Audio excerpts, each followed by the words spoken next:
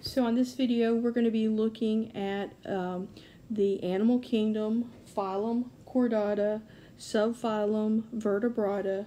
We're looking at the class Aves, A-V-E-S. Aves refers to the birds. And so we're going to look at the adaptations of God's creation of the Aves, the birds. Roughly speaking, there are about 9,000 different species of birds. Again, they're classified in the class Aves.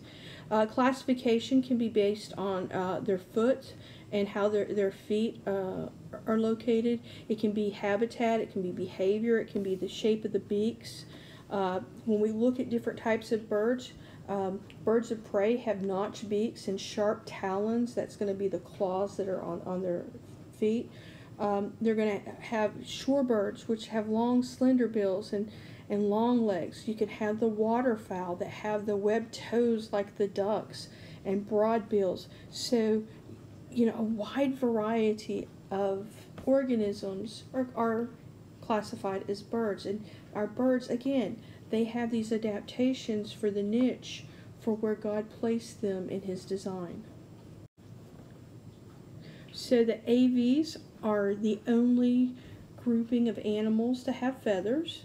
The feathers is made up of keratin, and there's two basic types of feathers. There's the contour feathers.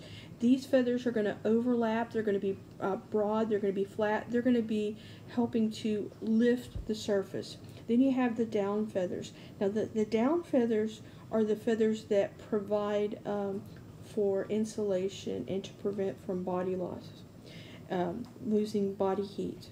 And back in the day, they used to make pillows with feathers. They would use the down feathers, and they would stuff those, and you would sleep on a feather pillow. And I can remember my great-grandmother had down feather pillows, and they were very soft. Birds are homothermic. That means that they are able to control their own body temperature. As a matter of fact, they have a high body temperature. This enables the bird to be very active in cold weather, and then the feathers can also serve as insulation to help keep that body heat in, and then you have the feathers that are used for flight. And everything about the bird is designed for flight. It's so amazing. I mean, our being able to fly, our design of the airplane wing is completely by observing how God designed the birds. And we'll start off with the breastbone sticks out. It's called the keel. And it's if you can imagine where your sternum is and having that stick straight out, it allows for very large muscles to attach. And these muscles have to be strong in order for the bird to be able to fly. The bird also, in addition to having lungs, has air sacs. Now, imagine we do our favorite chapter, cell respiration, and you are doing 2-a-day workouts in athletics, and you get really sore. And you get really sore because you built up lactic acid because you've ran out of oxygen to get to your muscles, and your muscles get sore. For a bird, if a bird was to go into that anaerobic respiration and start building up lactic acid, its muscles got sore. Bird could be falling from hundreds of feet when the muscles give out. It's not a good thing. So to keep that from happening, God designed the birds to not only have lungs, but to have air sacs. So when the bird breathes in, so again, when that bird breathes in, what happens is there's 9 air sacs, and so that air is going to go into those air sacs, and then when it breathes in again, the air that's in the air sacs is going to go to the lungs, and then the air that was breathed in will go into the air sacs, and then what was in the lungs can then be diffused over and moved throughout the body. So it doesn't, the air sacs are not like additional lungs, but they're additional structures that help maintain that constant flow of oxygen within the bird. And because the bird is small, the lungs are small, this is just a way to maintain that high level of oxygenated blood for the bird. Additionally, the wishbone, when we say, hold the wishbone, and you pull and you see which side you get. Well, the wishbone is a clavicle and ribs that are fused together, and the purpose of the wishbone is to help stabilize the shoulder so the shoulder doesn't collapse in mid-flight. So there are 6 characteristics of birds. They are warm-blooded. Another thing is, if we look at the bones are hollow. Now, I wouldn't say they're hollow like a tube. They're more honeycomb shaped, so that you have a honeycomb structure within the bones. What this does is the honeycomb structure gives strength to the bones so that they don't easily break. If it was completely hollow, the bones would break too easily. But being honeycombed, it gives strength to the bones, but it also lightens the bones so that the bird can fly. The bird has a 4-chambered heart, 2 atria, and 2 ventricles. They have feathers, they lay eggs, and they have scales on their feet and their legs. So again, another thing that I just want to re-emphasize is that everything about the bird, for most of the birds, not all, but for most of the birds, is designed for flight. And one of those is having that honeycombed setup for the bones, and this gives the bones strength, but it also lightens the bones. The birds, again, have that 4-chambered heart. It's a double loop circulatory system. It separates the oxygenated blood from the deoxygenated blood. Works just like the human circulatory system. Again, they have that keel that allows those big muscles to attach for flight. They have the air sacs that allow for flight. And then, in addition to that, they will also typically only have 1 organ instead of 2. So 1 kidney instead of 2, 1 ovary instead of 2. All of that designed to help lighten the bird, to help the bird for flight. So the birds also have a beak rather than teeth. One of the cool things is if we look, and I'll mention it again, but if we look over here at the little toucan on the right, the toucan's beak is made up of keratin, the same kind of material that your fingernails are made out of. They also have a very acute vision, and then they have wonderful muscle reflexes. Now, I mentioned the 2 types of feathers, the contour and the down feathers, and here we just have a photograph to help you see that we have the down feathers on the left, and you have the contour feathers that are going to be over on the right. Contour feathers are what give the bird its shape. It helps it for flight. Down feathers are going to be the more fluffy feathers. They're going to be underneath the contour. They're going to help to trap heat, help the body maintain its body temperature. One of the things you can do is you can identify a bird based on its feather. So if we were to look over here at a feather, now let's take that feather and let's make it larger. So here we've got the feather, we made it larger, and so there are barbs that are on the feather. And those barbs, you've seen when a feather looks like it's just kind of been rough and it's the sections of the feather have been separated, the barbs have come unhooked. And so a lot of times you'll see a bird preening itself, and what it's doing is it's reattaching these barbs. Well, let's take the barbs and let's look at those even closer, and it has little barbules. And those little barbules, if we make it even closer than that, has little hooklets.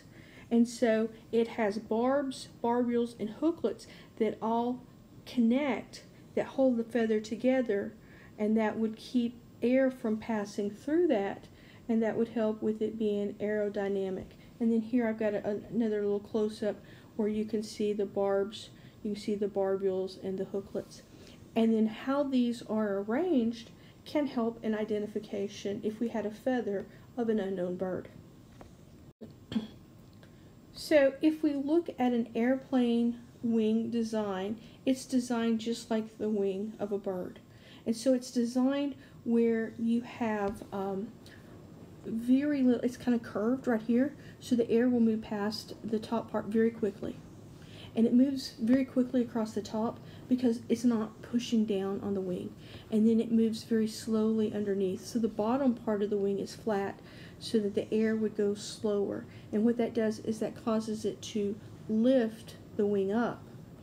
Now, if we had this part here flat, it would go over slower and it would push the wing down. So airplane wings are designed after bird wings.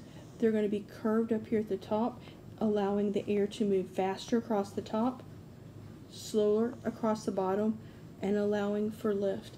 And again, we got these designs by observing birds in flight. Amazing. And again, just showing you that same design, here we go, of how you can have that low pressure with the air moving over quickly, higher pressure here causing lift. Again, all of our airplanes are designed based on God's design of the birds and the bird wings. It's just wonderful to see how God has given us so many wonderful inventions just by observing His creation. But there are a few birds that can't fly. The penguins, the ostriches, and the emus.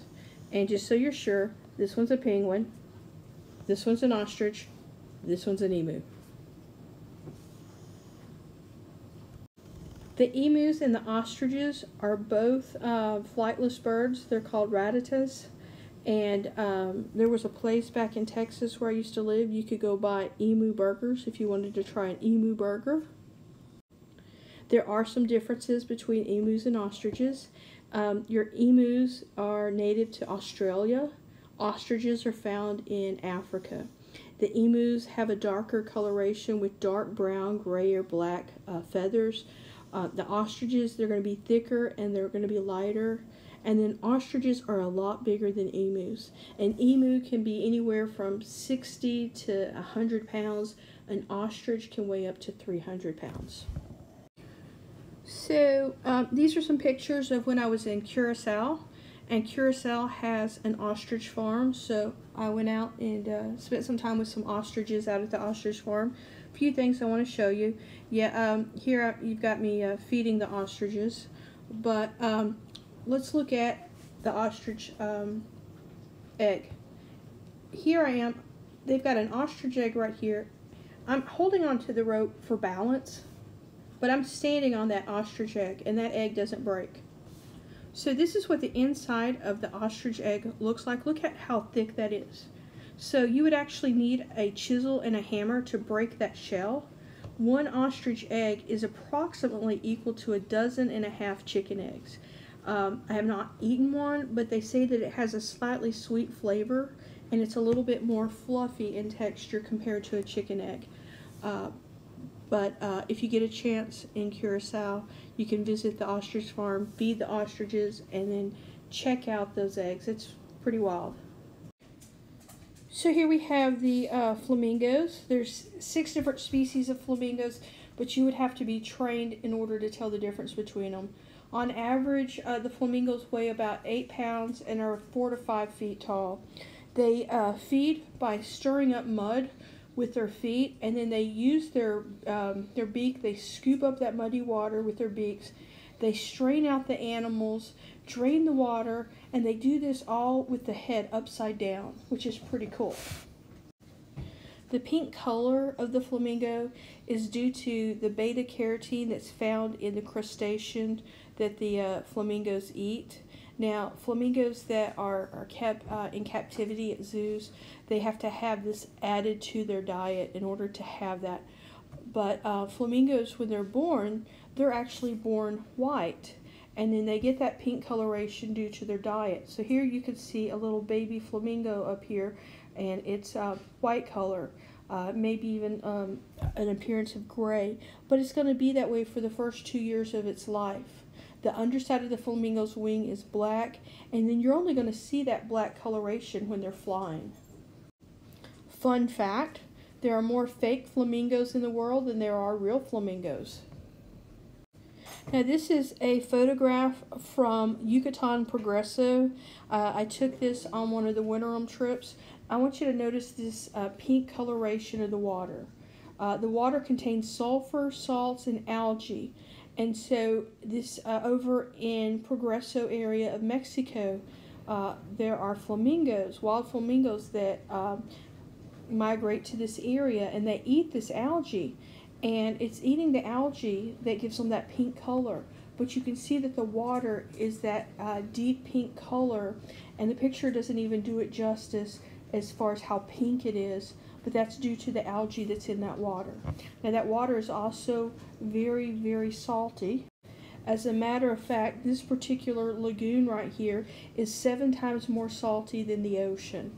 So you have to be very careful going out into this water. There's actually a little family that lives here that collects the salt, and they sell the salt. And here you can see some of that salt that family collects. This is a Mayan family, and they sell the salt, and you can buy this pink salt here for about $1 a bag, US dollars. And I apologize, these pictures came out sideways, but this right here and this right here are showing you the pictures of what the family's home looks like. And they live here. You can see back behind them is where that pink lake is, where they collect the salt for a living. And then you can see how they make their food, the little tortillas out here on their flat shelf. When I was there, the lady right here, she was making homemade tortillas and homemade tacos, and you could buy some of those from her. They were amazing. This is Cozumel, and in Cozumel, when I take my students to see the Mayan ruins, there's an area where you can hold some of the local wildlife, and we were able to hold one of the little parrots. This right here is a photograph of my Honor Society trip where I took the students to the safari, and they were feeding the ostriches. You have to be very careful. If you'll notice right here, this student is holding, you can see how they're holding that food right in between. That's because the bird's going to come up, and right between, he's going to grab that food out of their hand very quickly.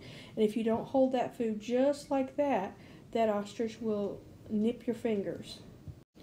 And here are some of just the beautiful birds on that rainforest hike that we did out in Honduras. Again, just opportunities to see some of the beautiful birds in Honduras. So here you have the toucan, and you have that beautiful beak that it has, and it's huge. Imagine how heavy that would have been had that been like a bone. But this right here is made of keratin, which is the same material that your fingernails are made of. It can actually crack and chip, and then it has to repair itself. Here we have penguins. They're primarily found in the southern hemisphere around South Africa, South America, Australia, and New Zealand. About as northmost as the penguin species will be found will be the Galapagos penguins in the Galapagos Islands. The #1 location in the United States as far as penguin conservation is the Atlanta Aquarium. And with the Atlanta Aquarium, they map out all of the penguins as far as their genetics and their breeding. And if a zoo or if another aquarium would like to breed penguins, they contact the Atlanta Aquarium, and then from there, they make sure that they're keeping the genetics clean, that they're maintaining the species, and they're documenting the breeding so that they know exactly where each of the penguins came from, and they can keep an eye on the genetics for genetic purposes. And then just to give you an idea, there are different types of penguins. You've got the Galapagos penguin over here, the king penguin, the emperor penguin. You can pick out your favorite type of penguin that you like. And then showing you that they can go from 37 inches down to 18 inches. So, you know, just a little over a foot up to 3 feet, a little over 3 feet in height.